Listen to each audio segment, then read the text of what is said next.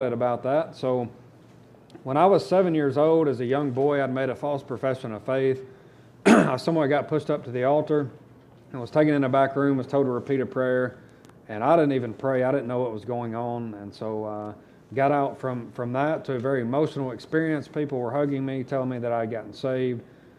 And you know, when I look back at that, I think people just genuinely thought that I got saved. It wasn't a deception type thing. They thought I got saved, but I didn't. And so for the next 11 years of my life, if I thought about eternity, I went back to that emotional experience. And you know, everybody, when they get saved, people have different experiences, but if your trust is in the experience, then it's misplaced. And that's where I was at when I was 18. My wife, which was my girlfriend then, began to provoke me to get back into church. And so I did. I was there one night, and an evangelist came through. He was preaching. I can't really even tell you what the man was preaching about, but I remember very specifically being in the pew and God dealing with my heart. And he took me back to when I was 7 and made it abundantly clear that what I had at 7 years old wasn't the real thing. And so that was March the 1st of 2008. I submitted myself to the righteousness of God by faith in Jesus Christ, and the Lord began to change my life immediately. And so I have a secular degree. I began university in the fall of that same year. And as I'm driving to school in the mornings, the Lord begins to put this thing of foreign missions in my heart. Now, the church that I grew up in, we supported just a handful of missionaries. I don't know that I ever met one person to person, and so I didn't really understand this. And so for about 4 months, the Lord dealt with my heart about this. And so after that, I kind of brushed it aside, kind of had my own plans, wanted to do my own thing. And I didn't think about it until years later. Fast forward to 2015, my dad passes away. And my dad was a very special man in my life. I could sit up here and tell you stories about him and how I wouldn't be up here today if it weren't for him. But the Lord decided to take him. And my wife and I have been praying for years about switching churches. I grew up it was really a family church, and there can be some problems associated with that. And we prayed for about 2 years seriously about going somewhere else. And so it wasn't a decision that we just made on the fly. And so Lord moved us to Cornerstone Baptist Church, which is where we're at now. And first night we went, there was a man preaching there by the name of Lee Cadenhead. He was the man in the video that you've seen me pictured side by side with. And the Lord changed He did a special work in my heart that night. I'm convinced had I went in there lost, I would have come out saved. That's how big that night was in my life. And so we got plugged in there at Cornerstone. I got a lot of needed help, really in the domestic realm. My dad I couldn't have asked for a better father, but he wasn't the best example as a husband. And so I really needed some help in that area. Lord help me. And I'm going through the Bible Institute, and I come to Genesis 12:1. This is 2017. Keep in mind, I hadn't thought about what the Lord did in my heart since 2008. And I come to Genesis 12:1, where the Bible says, "Now the Lord had said unto Abram." And it's, you know when you're studying the Bible, and it's just like that word "had" took up the entire page. I didn't see anything else. And the Lord took me back to 2008. And I understood at that time what the Lord was doing. And I told the Lord at that point that I would go wherever and I would do whatever He wanted me to do. And so naturally I began to, get a map out and fantasize about, the Lord wants me here, the Lord wants me there. And I prayed about New York City. I prayed about California. I prayed about everywhere in the world, China. I really, really, really wanted to go to Brazil. And I tried to make some things happen, and the Lord shut the door on that, thankfully. And so by fruit of a prayer meeting with two of my best friends, the Lord initially led us to South Africa. And so my wife and I took a trip over there, and the trip went well. We got back, but I never could get complete peace that that's where the Lord wanted us. And so for about 2 years, I lived in frustration because I wanted the Lord to I wanted Him to give me the green light now. I want to go now. And, I couldn't understand it at the time, but I can look back now and see exactly what the Lord was doing. And at the same time, Brother Lee moves up from a church he was pastoring in South Alabama to Cornerstone. He and I end up on the same street providentially. We had Africa in common. And so I'm planning a trip back to South Africa at the same time. He's planning a trip into Zimbabwe. And he had no intention of going to the country at this point. And so he approached me and said, hey, I'm already going to Zimbabwe. He said, Jeff Porter is there. He said he spent over 20 years in South Africa. He said he would be a good contact for you to make.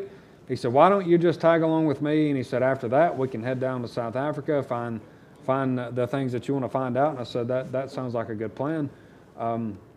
Initially, that trip was planned for the middle of 2020. And some of you immediately are thinking of something called COVID. And so we're planning this a year in advance. I'm not really, I'm planning my trip around what Brother Lee and Brother Jeff are doing. Somehow the trip got pushed up to the first of the year, so we get to take a trip. On the plane ride over there, I come to Nehemiah chapter 6 in my Bible reading. I began my normal cyclical Bible reading very shortly after I'd gotten saved. I was 18. At the time I'm on the plane, I'm 29. And so I come to Nehemiah 6. I don't have my wide margin Bible with me. I'd show you the notes that I'd made. The page is full of notes where the Lord was showing me things. And I'm one of those guys, I read through my Bible regularly, but if I'm in my normal reading and the Lord just starts speaking to me, I'll sit down. And so I did that day. And we got off the plane. Brother Jeff picks us up. He takes us to his house. I sat down that night to make sense out of what I'd put in my Bible and put it on paper, and nothing made sense. It's like someone had locked my brain down. And so, I tell the Lord, I'm not real sure what all that was about. It made complete sense on the plane. Can't make sense out of it now.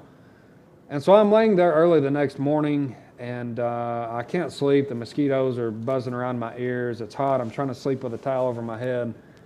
And I just began to pray. And sometimes not sometimes, we just need to get honest with the Lord, because He already knows our thoughts. He already knows what we need in these type things. And I've had to stop myself in my prayers before because I'm lying to God, like He doesn't understand what's going on. And so I just tell the Lord, I'm not 100% sure that you want me to go to South Africa. So I said, Lord, in my spirit, right now, that's what I feel. And I said, Lord, that's the best I know, and that's why I'm pursuing that. But I said, Lord, if you got something else, I'm open. And I get up the next morning. I come to Nehemiah 7:1. Keep in mind, I'm staying with Jeff and Cindy Porter. I'm 8,000 miles away from home. I'm just going to Zimbabwe to get to South Africa. I have absolutely no intention of coming to Zimbabwe. You're not going to find Zimbabwe in the Bible. The closest you'll get is Ethiopia. But I come to Nehemiah 7:1. The Bible says, now it came to pass when the wall was built, and I'd set up the doors and the porters. And, that catches my attention. I could have been staying with Jeff and Cindy Smith. So, I began to ponder this in my heart. I don't want to go to seat on that. And so Brother Jeff takes me on a bike right through the bush. He's going to have me preach in a church that he had started up there, a place called Mount Selinda. And he takes a Sunday school lesson. He's going to give me the preaching service. And his lesson is from Genesis 12:1, which is the verse that God had used many years prior to that to rekindle in my heart what He had did in 2008 when I was 18. And when I began to think about that, that's not a coincidence. I just prayed that same day. The Lord does two very, very big things, and so it was a very surreal moment in my life. I'm sitting on this bench. It was just a tree log in essence, and it was a real surreal moment in my life because I understood that the Lord had His hand in this. And so at the same time, we go through the city of Mutare. The Lord begins to speak to Brother Lee's heart about the city. He told me, he said, brother, if I didn't know my marching orders back home, he said, I'd be moving my family here. And unbeknownst to me, he begins to pray that I would go there. He never told me that. He has a podcast that I found out years later on that he began to pray that I would go there. And so we get home, COVID happens, everything slows down, and I understand that I have some time. And I just began to ask the Lord that He would raise up a family out of Cornerstone to go labor with us. It wasn't a bargain with God. I wasn't telling Him I'm not going to go unless you do this. But the Lord answered that prayer, and at that point, I was just beyond 100% sure that God wanted us to go to Zimbabwe. And so the opportunity was presented to my family to be able to go over with the Cadenhead family for a short, protracted survey when they went and deployed full-time. And so I quit my job last February 2022, and we went over with them. The Lord prospered our trip. If you ever get the opportunity to take a short-term mission trip, you ought to do that. I'm up here as a product of that because I took short-term mission trips. But at the same time, the plane ride to Zimbabwe is 36 hours. By the time you get over there, 2 weeks later, you're just getting adjusted and you're coming back. And we're there for 3 months, got to see people get saved, got to disciple people, got to build relationships. And I have contact with these guys on a daily basis. I was just talking with a man over there, Paul, actually, the guy that was in the white shirt in the video. I'd love to tell you the stories. Those pictures are not just random. All of those pictures tell a story. But I have contact with these guys on a daily basis. So we're excited about getting back to that and getting back involved. And so what's going on in Zimbabwe? Nothing novel. We've started these Bible studies, and we just go in and pour the Bible into them. We don't have any other kind of, the Bible still works, and it just needs a man to teach it. And so we go in. I'm not interested in exporting American Christianity. It's trash. I'm not interested in getting these people to be Zimbabwean Christians. We want them to be biblical Christians. And so that's what we do, and we just trust that the Lord takes these Bible studies and develops these into churches. And so one of these in particular has, and so Cornerstone Bible Baptist Church, they organized officially about 2 months ago. And so the plan is for that to be a beachhead where we would train men to send out into Zimbabwe and beyond. And so we don't want to limit the Lord. We just want to be part of what He wants to go on there. And so, and then the long-term plan is to work ourselves out of a job and move somewhere else. And so that's really that.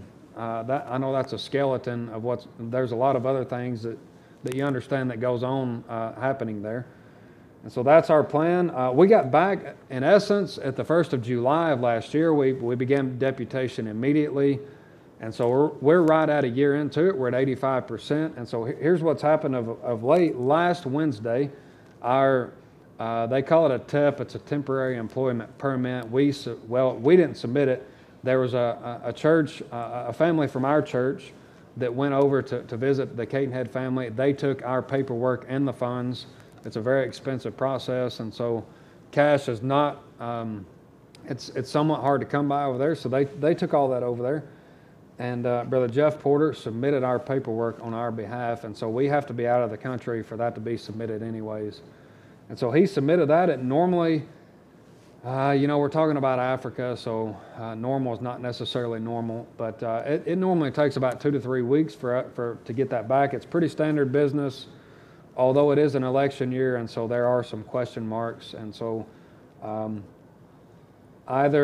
maybe by next Wednesday, we'll know a yay or a nay. And we asked for 2 years. Normally what they've been awarding is 1 year. This permit is renewable in country, and it's pretty standard business. Brother Lee's been there for going on 2 years. Brother Jeff has been there almost 12 years on the same permit. And so we're hopeful, but we do need the Lord to work on our behalf and to help us to get that approved. And so upon approval of that, we're buying our tickets for the last week of September, probably that Monday. We have some business that we've got to take care of once we get in country in the capital. We are shipping a container of scripture and personal goods, and we are importing a vehicle. The vehicle is it's a very integral part of the ministry there, because much of the population is in the rural areas. A lot of the ministry is facilitated by the vehicle, and so we're importing that. The funds are there. We have the money for all that. The Lord has provided that. The thing we need prayer about is timing, because once this TEP, Lord willing, gets approved, we get 2 exemptions on personal goods and the vehicle. And this is going to save us a lot of money. I'm not talking about just a few $1,000s. I'm talking about a lot of money. And so, but it is time sensitive. We get 3 months from the time we get our passports stamped with that visa to get those in the country. And so we would appreciate your prayers there. And so that's what's going on in Zimbabwe. We're very excited. The anticipation's kind of building, and we're really busy back home, but we're excited and we're thankful that the Lord's going to let us have a part in what's going on in Zimbabwe. Just to give you an idea of the need, there are 16 million people in Zimbabwe. There are 2 what we would call Bible-believing missionaries that we know of there. And so we know of a handful of people that are praying about going there. The Lord's up to something in Zimbabwe, probably like something similar He did in the Philippines years ago. I've heard it described as that, and so we're excited about being a part of that. And we would appreciate your prayers in these matters, and that God would have His hand in our lives. And we're assured and we're without shadow of a doubt that this is what the Lord wants us to do, and there's great contentment in that. And so we appreciate you having us in.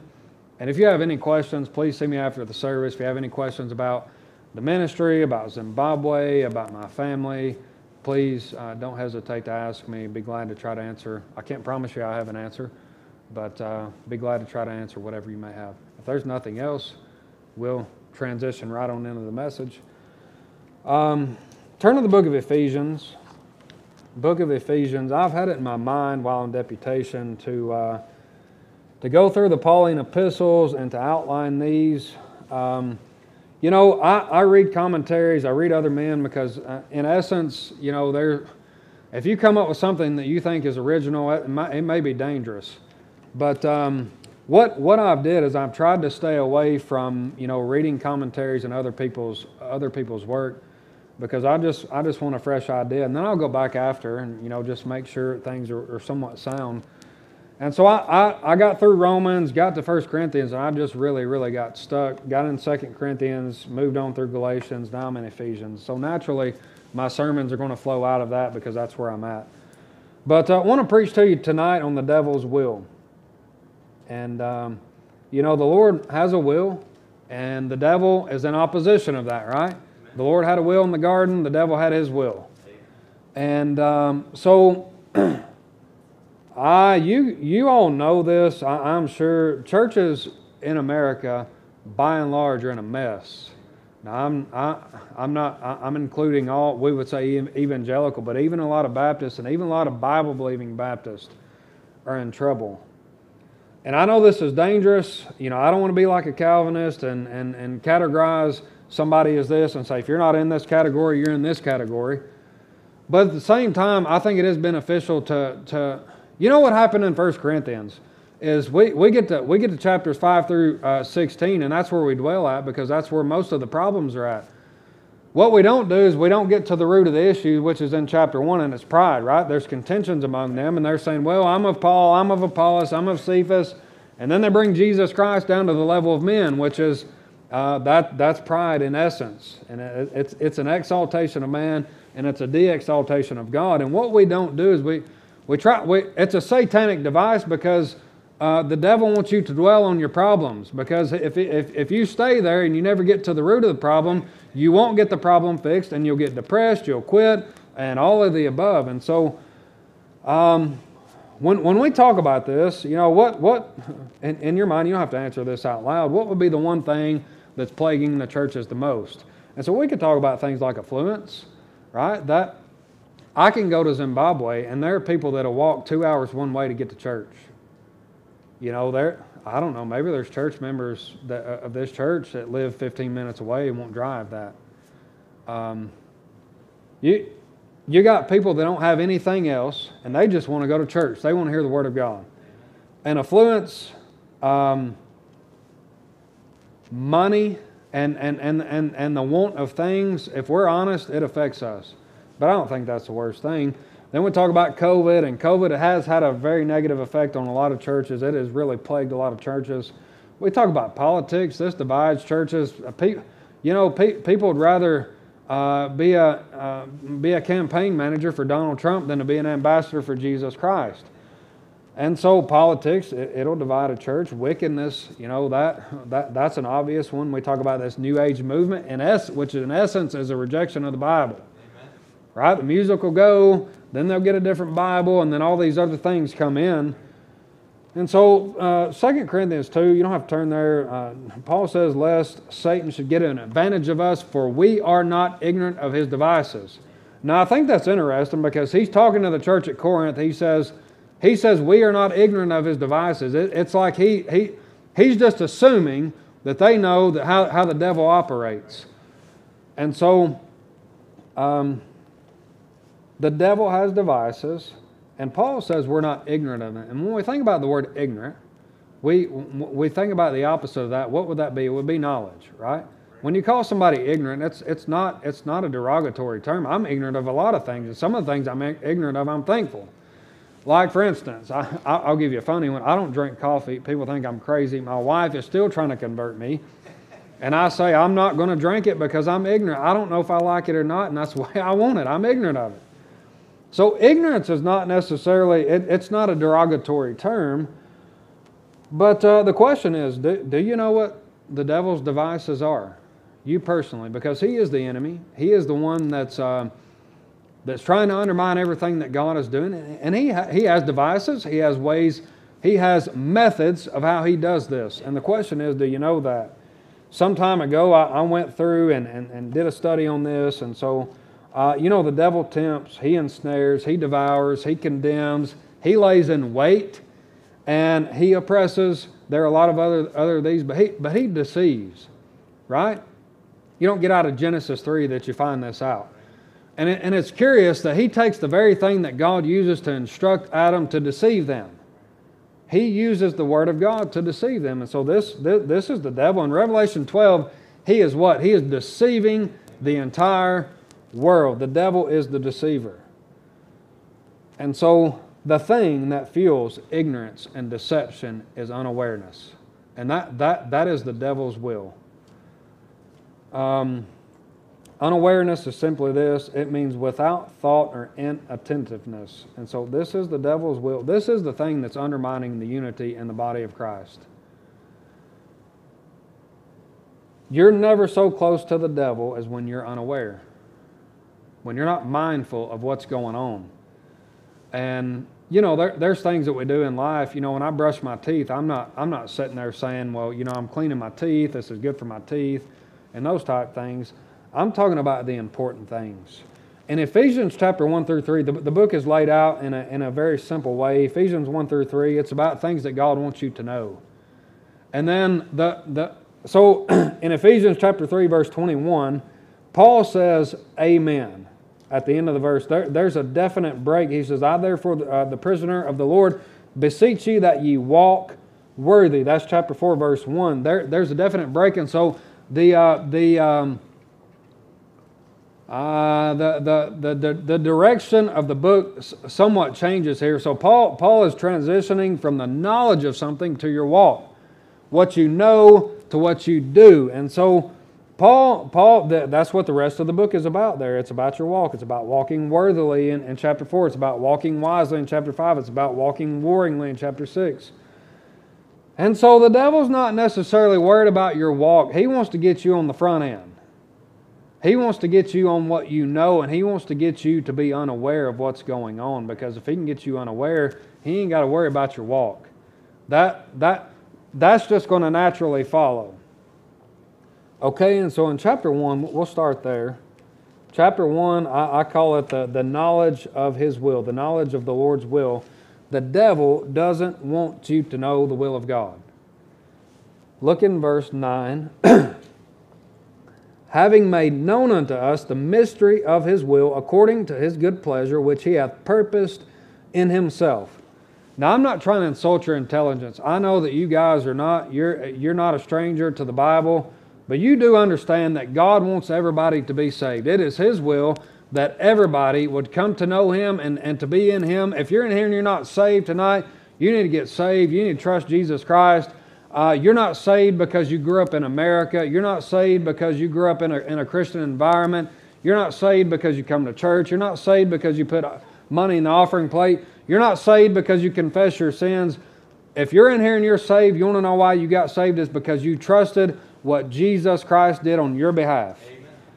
And so God wants everybody to be saved, and I'm sure that every one of you in here know that, but are you aware of that?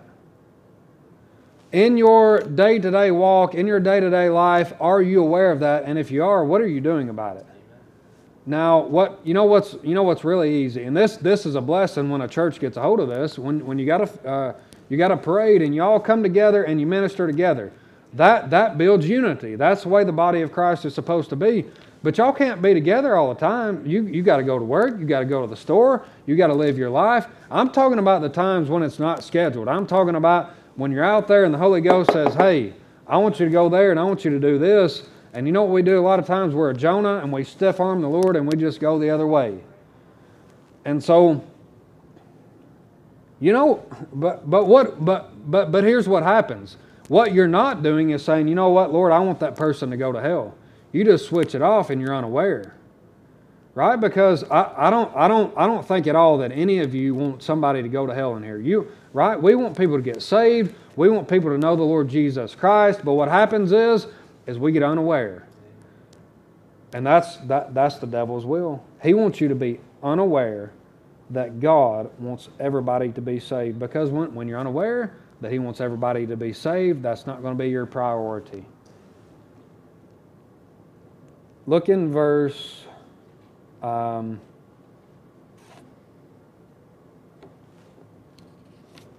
look in verse 17. That the God of our Lord Jesus Christ, the Father of glory, may give unto you the spirit of wisdom and revelation and the knowledge of Him. Paul says, I'm praying that the Lord will give you something personally. So the devil doesn't want you to know the will of God as far as salvation. He doesn't want you to know the will of God personally. What I mean by that is, how many of you, even in your occupation, asked the Lord about it before you took it? Right? It took me a long time to even get in my walk where I would ask the Lord about, I'm working here. Lord, do you want me here? Do you want me here or do you want me somewhere else? Do you want me here or do you want me to go do something else? And so it's not just the pastors, it's not just the missionaries, it's not just the evangelists and all these people that need to seek the Lord. It's the people that got to get up and go to work in the morning. It's the people that make this thing happen. And the Lord has a sphere of influence for you. And if we're not careful, we're going to get that mixed up, and we're going to get unaware of what God has for us in our lives. And when that happens, the devil comes in and he thwarts the plan of God because he'll have you somewhere that you're not supposed to be. Amen. It's unawareness. In verse 18 of the same chapter, the eyes of your understanding being enlightened. Paul is talking to saved people, and he's praying that they'll be enlightened. Saved people need enlightenment. And so, in verses 19 and 20, and what is the exceeding greatness of His power to usward who believe, according to the working of His mighty power, which He wrought in Christ when He raised Him from the dead. Now listen, if you're sitting out there and you say, I can't do the will of God, or whatever the Lord's put on your heart, there's power that if you're saved that works in you that raised Jesus Christ from the dead. That's the same power that's in you that's in me. There's no reason that we can't do what God would have us to do. Now you remember that the next time the Lord puts something on your heart and you feel real skittish about it. Just do it. Listen, it would be amazing what would happen. The news at 5 o'clock tomorrow evening, I guarantee it'd be different if every single one of God's people got up in the morning and said, I'm just going to obey the Holy Ghost and I'm going to do what He tells me to do. I'm talking about in one day. That America would be turned upside down. But what's happened is we're unaware. We've got sucked into this American dream and this American mentality, and our minds are over here. This has to do with our mind. I'm not talking about the brain, and God's over here, but our minds are over here, and we're unaware. This is the devil's will. Chapter 2, I call this the knowledge of God's work. And so the devil doesn't want you to know the work of God. Look in verse 1, and you hath He quickened who were dead in trespasses and sins. The devil wants you to forget that you were dead. He wants you to forget that you're alive, because if he can get you to that place, he can get you to get depressed. He can get you to quit. You know what the problem is for us most of the time, and you know how we combat falsehood, right? We believe the truth. That's the combatants to falsehood. I remember at work one time I was with a bunch of men and we were talking about some things, and I got carried away, and I was talking about politics and the economy. This was during COVID, and I got carried away with it, and my heart began to get troubled. And as I'm walking back to my desk, John 14:1 comes to mind. Let not your heart be troubled. And so all of those bad thoughts I had, they fled with the truth. And so the devil wants you to be unaware of this. It's not that you don't have access to it. You have it right here, but he wants you to be unaware of that. He wants your mind to be somewhere else. In Ephesians chapter 2, verse 3, among whom also we had our conversation in time past in the lust of our flesh, fulfilling the desires of the flesh and of the mind. This has to do with unawareness, and we're by nature the children of wrath, even as others. He wants you to forget that you've got an old man. He wants you to forget that you've got a new way. You find out in Ephesians chapter 4, we're supposed to put off the old man, supposed to put on the new. And I had, I don't know what you call this, an epiphany or whatever, just a couple of months ago. There were some things in my life that the old man was running that I was unaware of. And it was a book that I was listening to, and I can't dare recommend it to you because of the language, but it was by an ex-Navy SEAL, and the Lord brought some things to my mind and showed me that this part of my life that I was completely unaware of, this was the old man. And this is what the devil and your old man wants to do, because they're deceptive. They want you unaware of what's going on, and then they get you ineffective. In chapter 2, verse 10, it says, for we are his workmanship created in Christ Jesus unto good works. Then look in verse 11, wherefore remember that ye being in time past Gentiles in the flesh, right? He says you're created in Christ unto good works. He says, I want you to remember. I want you to remember some things. I want you to remember who you were. I don't want you to dwell there. I just want you to remember that. And then because you're created unto good works. And the devil wants us unaware of that. In verse 12, talks about that at that time you were without Christ, being aliens from the commonwealth of Israel and strangers from the covenants of promise, having no hope and without God in the world. He wants you to forget that. He wants you to get your hope misplaced. He wants you to forget who you are in the Lord Jesus Christ. Chapter 3, I call this the knowledge of his wisdom. The devil doesn't want you to know the wisdom of God. Look in verse 10 of chapter 3. Verse 10 of chapter 3, to the intent that now unto the principalities and powers in heaven and heavenly places might be made known by the church the manifold wisdom of God, which is purposed in verse 11 in Jesus Christ. You know what happened? God fixed this thing where he would get the glory. In the book of 1 Corinthians in chapter 1, Paul's going through there, and in essence what he's telling them is that Jesus Christ, it has to do with, the gospel has to do with Jesus Christ. Then he gets to the end of the chapter and he says that no flesh should glory in himself, something to that effect, and that all flesh should glory in the Lord, because what happens is on March the 1st of 2008, when I got saved, I had nothing to glory in myself, because the only thing I did is I did what God said, and I trusted Jesus Christ. I didn't make that available. He made that available, and so he gets the glory because I trusted him. And what the Lord and what the devil wants you to be unaware of is that fact. Because once you get aware of that fact, what happens is that pride, which is it's in there. It's in all of us, and it gets to welling up, and we get the opposite of John the Baptist, right? We're going to increase, and we're going to decrease God. And so the devil wants you unaware of that. You don't have to turn there, but in Luke chapter 11, verse 49, there's something curious here. Luke 11:49, the Bible says this, therefore also said the wisdom of God, I will send them prophets and apostles, and some of them they shall slay and persecute. That's God talking. It says, but it says, therefore saith the wisdom of God. And so the devil doesn't want you to know the Word of God. He doesn't want you to know the truth. He doesn't want you to know Jesus Christ like you're supposed to. Now, you know there are two different knowings of the Lord. There's knowing Him as Savior, and then there's a deeper knowing. Right in Philippians chapter 10, Paul said that I may know him. Right? Well, what's wrong, Paul? Are you lost? Well, no. He's not lost. He's talking about a deeper knowing. And this is rooted, if you'll look in chapter 4, verse 20 in the book of Ephesians, he says, but ye have not so learned Christ. Then he goes through there. He says, if so be that ye have heard him and have been taught of him as the truth is in Jesus.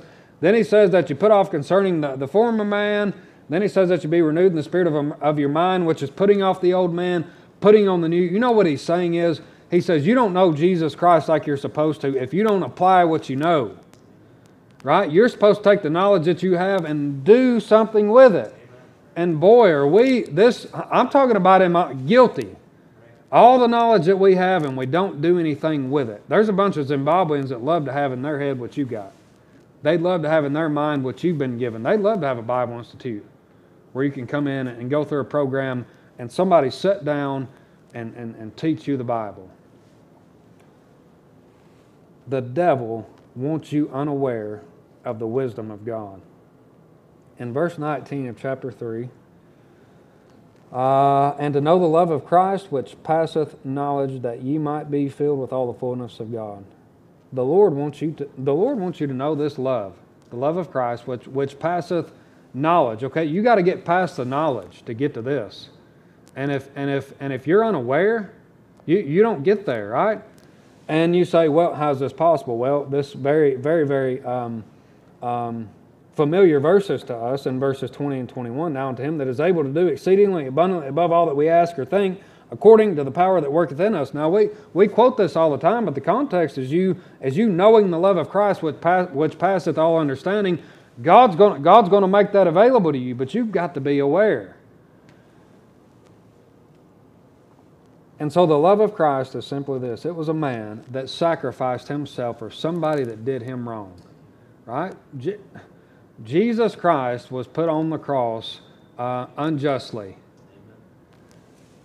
That is what the love of God, what the love of Christ is. And you know the very next thing Paul addresses in chapter 4?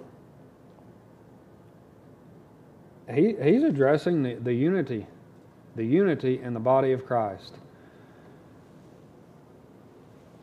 And so for unity, we're going to have to know this love of Christ, right? Because some of you in here, you're going to offend each other. This is just the way it happens, right? Maybe Brother Doug gets up here and he mentions something that somebody did, and he didn't on purpose do it, but he just forgot to mention your name, and you start snarling your nose up, and you're like, why didn't you mention me? And so we do all these things. So we got to have the love of Christ, and that's what promotes unity. And so that's what Paul is addressing here in the first part of chapter 4. And so you know what's happened in the church. You know when a church breaks down, it's when the unity goes, right? And we start fighting about things that don't matter. We start fighting about the carpet. We start fighting about, what so-and-so's wearing. We start fighting about what so-and-so said. Well, so-and-so didn't invite me over their house. So-and-so didn't invite me to this gathering. And we start just fighting about very, very mundane things that we shouldn't even be fighting about. And you know what we do? We get unaware of what God has given to Bible Baptist Church, to all the other local churches that are scattered throughout the earth. And our job is to get His gospel to the world, to get His gospel to New Philadelphia, Ohio, to get His gospel to Zimbabwe, to the Philippines, to China, all these other places. And this is the devil's will. He wants you unaware. So the question is, are you unaware? And I'm talking about spiritual things. I'm talking about where is your focus? Where is your mind? Not your brain. I'm talking about the real you. Where's it at?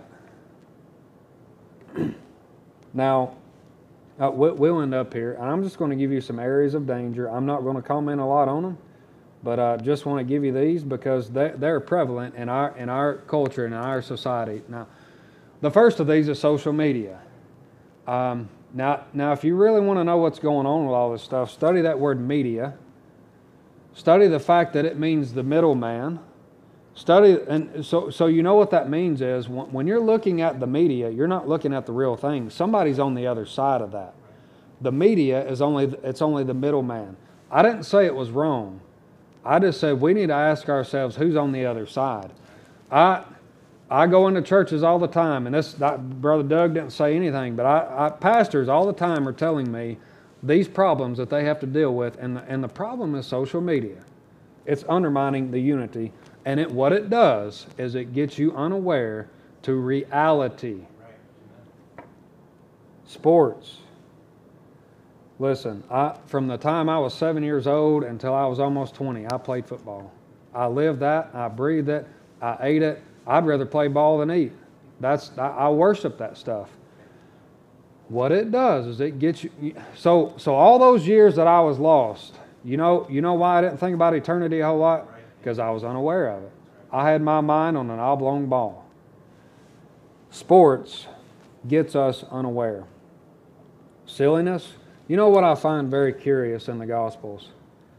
You don't find Jesus Christ laughing. Now, listen, I know he laughed. I know, I'm not saying he didn't laugh.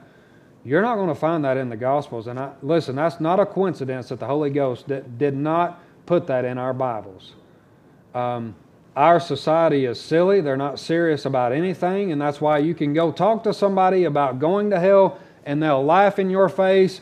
I was in Nashville back last year passing out tracts, and I'm in a bar, and these people are walking out of a bar, and they're singing, I'm on the highway to hell, and they're laughing about it. That's foolishness. Those people are not serious. They're unaware. Self-admiration. That's pride. These things lull us into unawareness.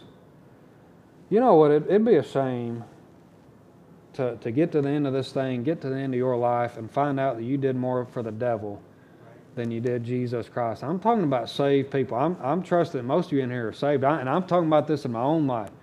We need to go read 1 Corinthians 3 quite often, put ourselves out there at the judgment seat of Christ, because it is a literal, physical day that we're all going to stand before the Lord Jesus Christ. And what's going to happen to a lot of us, and what I'm afraid is going to happen to me, is we're going to have a lot of smoke and we're going to have a lot of loss. And it doesn't have to be that way.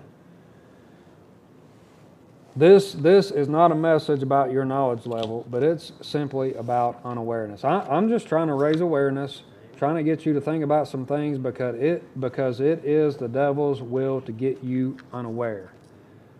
He wants you to be unaware of the will of God. He wants you to be unaware of the work of God, what the Lord did for you, what you are in Jesus Christ versus what you feel. And He wants you to be unaware of the wisdom of God. I hope you'll think and be aware and pray about this message. This is our enemy's at work, and he wants you unaware. Listen, he's fine with you coming to church. He's fine with you going to Bible Institute. He just wants you unaware of what reality and what the main things mean in life. I'll pray and turn it back over to you, brother. Lord, thank you, God, for your goodness. We thank you for the Word. We thank you, God, for the Holy Ghost that you have given us to convey truth to us through your Word. Father, I pray, Lord, that you would continue to have your hand on this church. I pray, Lord, that you'd guide their affairs with this building, God, and that you'd give it to them, Lord, and help it to be a blessing to the community, Lord, that souls would come in and get saved. And I pray, Lord, that you would give them favor with that. Lord, continue to multiply their efforts. Lord, I appreciate them. They've been a blessing to me. And Lord, help us together to labor for you and to be aware, God, of what you want. Lord, we ask it in the name of Jesus Christ, our brother. Amen.